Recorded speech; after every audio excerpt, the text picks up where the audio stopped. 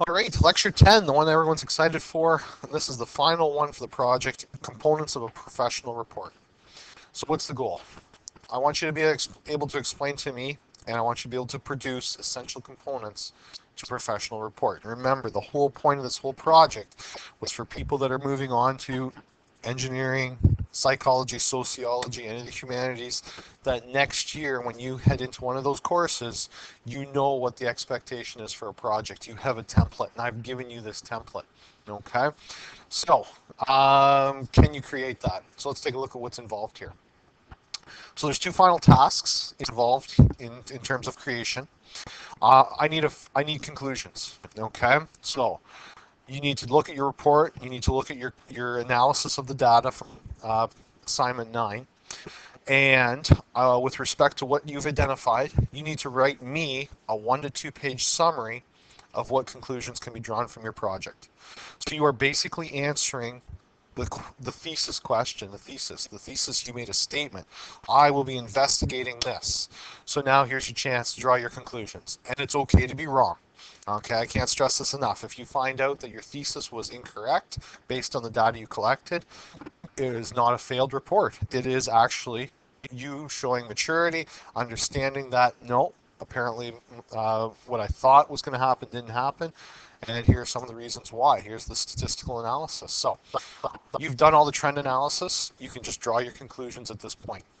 So in the analysis, I was looking for, I was hoping for 5 or more. So each of those trends, they may be individual. You draw a conclusion statement from each one, or maybe 2 or 3 of them are paired together to give me a big picture. But that's what I'm looking for here. And that's the big thing here is I want it linked to the bigger picture. I don't want you to say, I found in my report that concussions are bad in hockey players. Hey, what's the bigger picture? Bigger picture, the conclusion is current standards of hockey equipment in Canada is insufficient to protect against concussions. Okay, that's a conclusion because you can show, hey, people, young males and females are getting concussions here. What we're doing is not working. What can we do to? This is a problem. So it has to be coming back to the big overall picture, and that's the important part for me. Okay, so there's the conclusions, recommendations, and people freak out on these for some reason. Recommendations is the next step. And this is you, again, telling me if you were, let's say you were going to take this course next semester or next year, what's the next stage in this report? Or if I was paying you to do this report, what would be the next report? So it discusses the next step. What further research should follow, or what action should be taken? I want this to be maximum 1 page. Okay, it's probably going to end up being more than a paragraph for a lot of people, but it's a write-up to tell me what should I do next. Okay, what is the next step?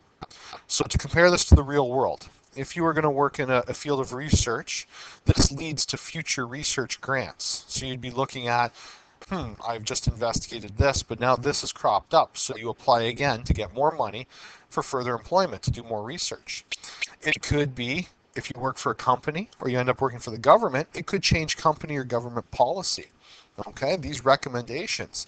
We should make sure that mouth guards are standard for all hockey players. You could be changing how Hockey Canada looks at their equipment requirements. You could be recommending to the government that this particular drug policy needs to change to improve our crime rate. Okay, so what you're basically doing is you're telling your employer, you're telling someone, well, here's the next step. So it's important for you to put forth suggestions that reflect these points. So I'm expecting something that involves some thought, okay, as to what would be next. So don't disregard this. Don't slush this off and write this up in a couple minutes, because I am looking for that connection and understanding where you demonstrating I understand where my project falls into the big picture. This would be the next step to enhance or to bring forth change. All right, so those need to be written up. And here we go. Here's your checklist. This is your checklist for the final project. And this is not a suggestion. This is what I'm going to be or will be part of your mark. Okay, so remember we talked about the project. It's worth about 30% of your term mark. Okay, this is the 30% of the term mark. Okay, so going through the checklist, I want a title page. Okay, I want a letter of submission, and there'll be a rich text file under lesson 10 here, lecture 10. Just fill in the blanks. You're not creating anything there. The letter of submission is basically putting your name in, putting your title of your project in, and signing it. Okay, and don't forget the signature. Okay, so many people hand this in. Don't forget to sign it. Okay, so not very complicated there. Table of contents. Okay, table of contents, I need to see that. Now, for people who are going into engineering, technical reports, they usually have a list of figures. So I'm going to say this is optional, okay? But list of figures is basically a list of all of your graphs, all of your pictures, and so on and so forth. So just keep that in mind, okay? Now the thesis comes next. Well, you've got the thesis done, okay? That was what, way back in a previous assignment, assignment 3. Then comes the background research. This is done, previous assignment. Mind map, that's done. Variable analysis, you've already handed that in. That goes in next. Data collection techniques, done. So the majority, all of those assignments that we've handed in or submitted is the bulk of this project. Survey, put a copy of your survey in, done. Data analysis, you've already done that for me, done. Then it's the conclusions and recommendations that you have to write. So there's your checklist, and then the bibliography, which should be done because the only time you had to create the bibliography was for the background research. All right. So the bulk of this project is just organization at this point. And please make sure you put it in a duotang or some kind of project cover report. You can come pick it up. You can get it back. But it looks a little bit more professional. I want you to get into the habit of, if you're going to do it right. Okay, so there is your checklist. That is the order. It's not the recommended order. So there's a difference between a suggestion and an expectation. Part of your mark will be, can you sort stuff and put it in the right order? Okay, it's a funny thing. I've had many students come back talk about university and colleges that they got it handed back to them because they do not have it in the right order. All right, so it's very important that you follow the instructions and you are able to get that in the correct order. So there you go. There is you have created a professional report, and that will be the 30% of your term mark. Moving on here, final summative tasks. So we have our exam worth the 30%. 10% of that is going to be this project right here. You need to create a 10 to 15 minute video presentation. So our first assignment on the year was talking about how do I make an effective presentation. You got some feedback. Now you get to do a 10 to 15 minute video about your report. So use the skills that you discussed at the start of the course to incorporate the work that you've done within the course to produce this video. So don't just paste up don't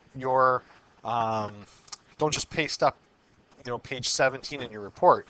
Okay, we've talked about what makes effective slides, okay, in a video, and that's what I'm looking for. I'm looking for you to be able to do an effective presentation with a slideshow, and the slides should be, as we discussed, representative of the project. So you don't have to go out and do extra research. You've got all the research in front of you. It's that final project, that final report.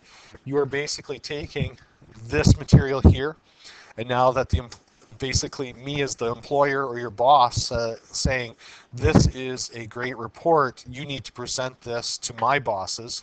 So now you take that report that you've created, and you now have a 10 to 15 minute slot in their meeting to do a presentation on your report. This is not uncommon. If you plan to be in the business world, plan to be in education, myself, I've had to do this before as well, where I did a little bit of a research project. Someone came along and said, yeah, this is kind of important for other people to hear. You have 15-minute time slot. You need to do a presentation on this. This will happen in real life, so it's very important that you can take that material and you can pick out the high points and you can give the people in the room a presentation on what you covered. So there you are. If you have any questions, you want anything clarified, but again, the expectation is a video of you doing the presentation. So if you need to use a smartboard or whatever technology, we can make sure the rooms are assigned accordingly, and we will get the particulars sorted out. Anyhow, good luck, and it's been a pleasure working with you on this project. So good luck with the final material.